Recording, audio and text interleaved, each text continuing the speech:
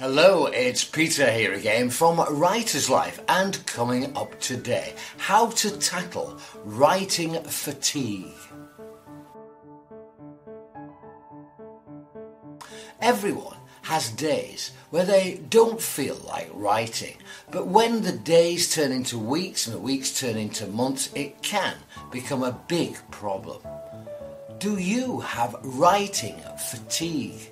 Some common symptoms are feeling as though everything you write is awful, being unable to get past the initial stages of an idea, being consumed by negative thinking that means you can't focus on the task at hand, feeling as though you're stuck in a rut and writing the same sort of things over and over again, changing things and feeling as though you are no better and running out of ideas.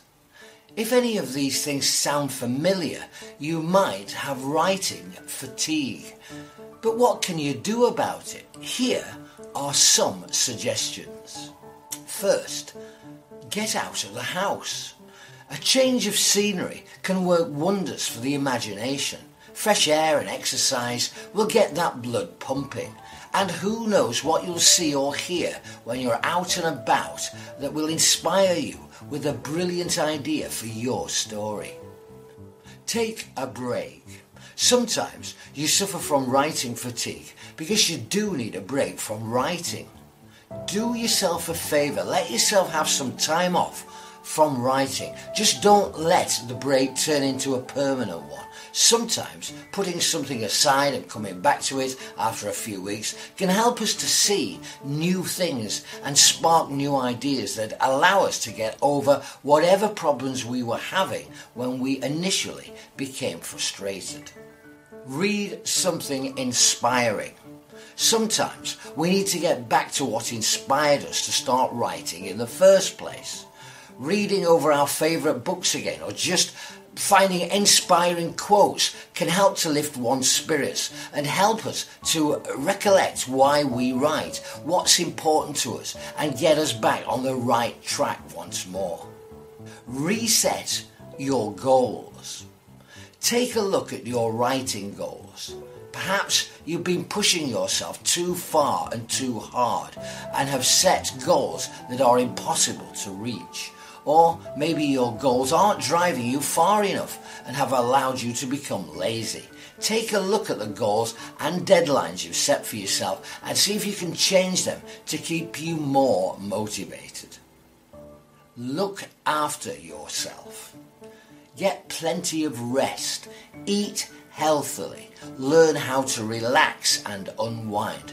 And don't forget to exercise.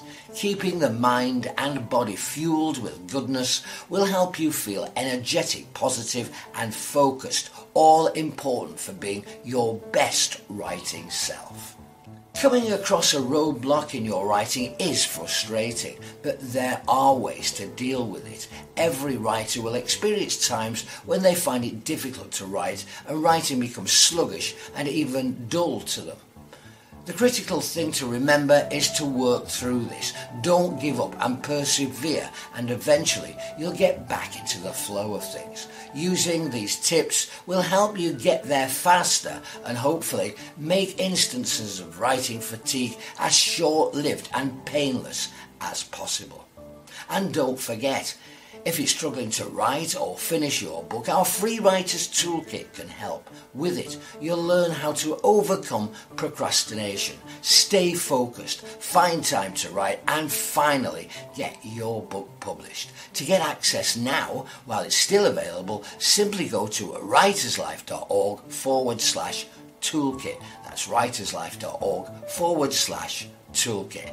That's it for now. Be sure to like this video, give us a thumbs up and subscribe to our channel for more. My name's Peter and I'll see you next time. Bye for now.